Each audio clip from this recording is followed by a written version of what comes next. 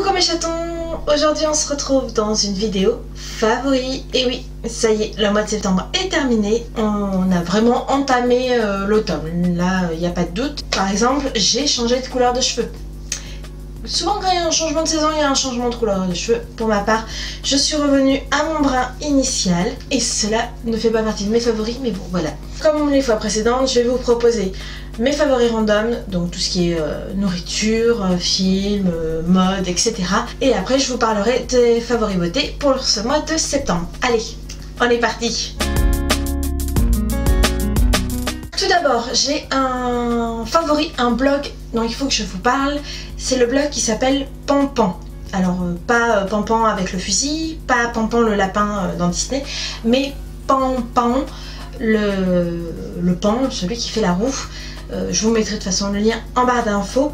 Et donc c'est une jeune femme qui s'appelle Elisa qui tient ce blog et qui propose dessus des illustrations qu'elle fait elle-même, qui peuvent être à télécharger ou à imprimer et qu'on peut utiliser par exemple en fond d'écran ou pour des fonds d'écran d'ordinateur. Moi par exemple j'ai celui-ci qui date de cette année il me semble, je crois que c'est le Septembre de 2017, mais j'adore son univers. C'est vraiment des couleurs assez pastel, assez douces, beaucoup fleuries, avec une calligraphie très jolie.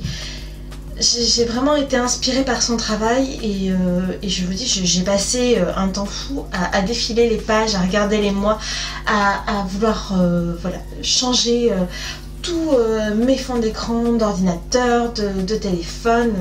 Vraiment, j'aime beaucoup ce qu'elle fait. Et je trouve qu'elle mérite d'être connue un petit peu plus. Donc voilà, c'était un favori pour moi et je le partage avec vous. Un autre favori que j'ai partagé avec vous sur Instagram, c'est le 4e tome de Putain de chat. Oui, je suis désolée, j'ai dit un gros mot, mais c'est le titre de cette petite BD, donc qui est du dessinateur qui s'appelle La Puce et que l'on retrouve dans les éditions Monsieur Popcorn. Donc pour la petite histoire, Putain de chat est en fait une série de BD qui a commencé avec Putain de chat 1, qui était avec Putain de chat tout court. Donc c'est l'histoire de Moustique, un chat dans sa famille qui fait des crasses à son maître. Pour les propriétaires de chats, en fait vous vous reconnaîtrez forcément dans un de ces tomes. Et le dernier est franchement à la hauteur des 3 précédents. Il est drôle, il est décalé, on sent qu'on commence à arriver à la fin, j'espère que je me trompe, parce que on s'en lasse pas. J'ai rien d'autre à dire, je suis fan de ces BD, je suis fan de ses dessins et de son humour. Si vous connaissez pas ces petites BD qui sont au prix de 8 €, que l'on retrouve sur la Fnac, qu'on retrouve chez Giberjeune, on retrouve un petit peu partout, on les retrouve également sur Amazon. Voilà, ce sont des petites BD qui coûtent pas cher, qui font sourire. Et si vous êtes propriétaire de chat ou vous connaissez quelqu'un qui est propriétaire de chat, offrez-lui une de ces BD. Offrez-lui une de ces BD et vous allez le rendre heureux parce qu'il forcément il retrouvera à l'intérieur une expérience qu'il aura vécue avec son chat au moins une fois. Au moins, il y aura forcément au moins une expérience qu'il retrouvera dans ces BD. Et franchement, c'est de la bombe.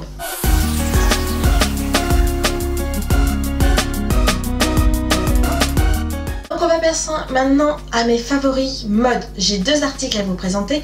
Et tout d'abord, mon perfecto. Voilà, je l'ai trouvé dans la boutique MS Mode.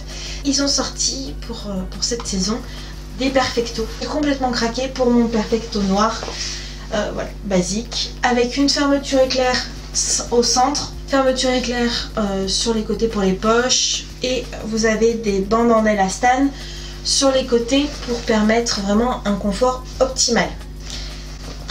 J'adore, je l'adore, je l'adore, je l'adore, je l'adore, je l'adore. Voilà, j'ai pas d'autres termes, je suis fan de mon petit perfecto. Il me semble que les vêtements commencent au 40 et vont... je voudrais pas dire de bêtises, je suis pas sur la taille finale jusqu'à laquelle ils vont. Donc, mais je sais qu'ils commencent au 38-40. Donc voilà, un amour pour ce perfecto. J'essaierai de vous faire un petit close-up porté.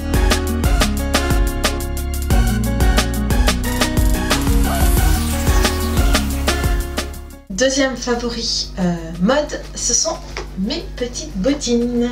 Voilà, voilà, voilà.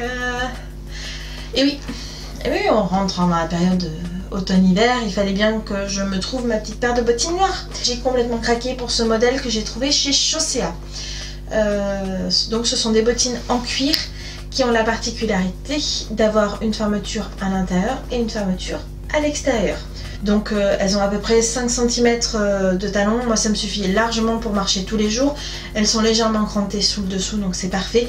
Et moi j'adore le principe, voilà, d'avoir les deux fermetures sur les côtés, parce qu'en fait, je sais pas si vous verrez, c'est top pour enfiler son pied à l'intérieur. Oui, moi je vois tous les côtés pratiques. En 2 secondes c'est fait, t'enfiles ton pied, tu fermes les deux fermetures en même temps et hop, t'as mis tes chaussures. Donc j'en suis vraiment fan parce que dès que je les ai mises, ça a été des vrais petits chaussons. Donc voilà, ma petite paire de bottines pour cet hiver. Vous allez vous dire que ça, bah ouais, que ça, j'ai 4 favoris à vous présenter. Tout d'abord, ce gel douche, donc qui vient de chez Sephora, c'est le réveil matin, la gelée de douche fondante, qui se présente donc dans un packaging vraiment trop kiki, on dirait. Énorme gélule, moi j'adore. Le concept de faire sortir le produit est vraiment pas mal. On twist, on appuie, on referme. Moi j'aime bien, ça se voit d'ailleurs parce que je l'ai descendu. Bon, on a été 2 sur le flacon, ok. Mais on a vraiment adoré cette gelée fondante. Quand on est descendu en vacances dans le sud-ouest, il faisait quand même terriblement chaud. Je pense qu'on frôlait les 30 degrés tous les après-midi, donc on a eu extrêmement chaud. Et c'était un vrai bonheur parce que c'est frais, ça se travaille très bien, ça mousse très bien. Donc réveil matin, c'est à base d'agrumes. Donc l'odeur est fraîche, vitaminée. C'est vraiment un gel douche qui sent bon, qui est vitaminé, qui porte bien son nom, le réveil matin.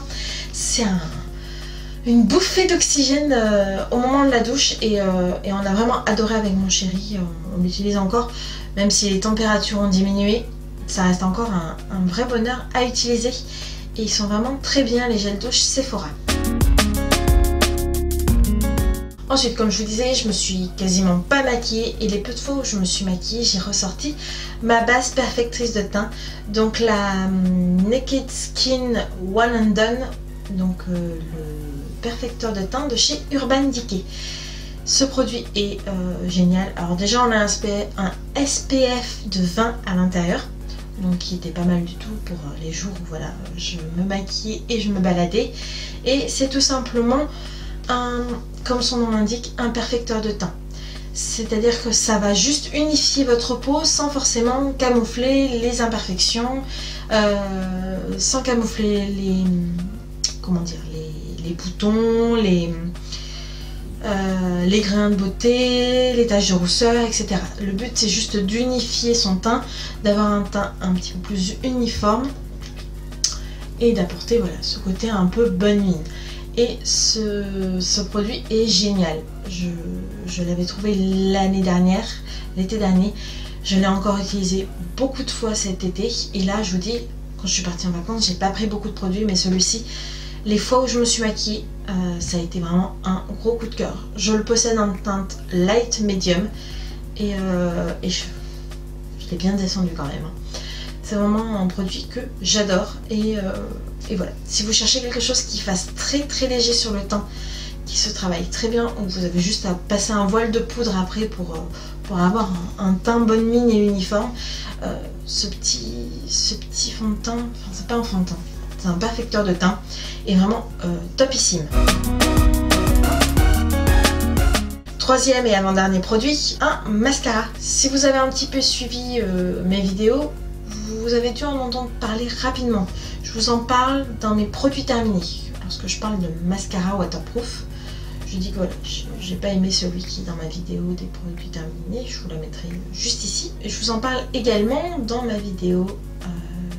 Non, je sais pas si je vous en parle dans ma vidéo où je teste les nouveautés NYX, où je teste également un mascara waterproof qui est top.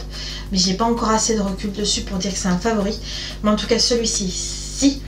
C'est le Paradise Extatique en version waterproof. Alors, vous allez dire mascara extatique, Paradise Extatique, ça nous parle.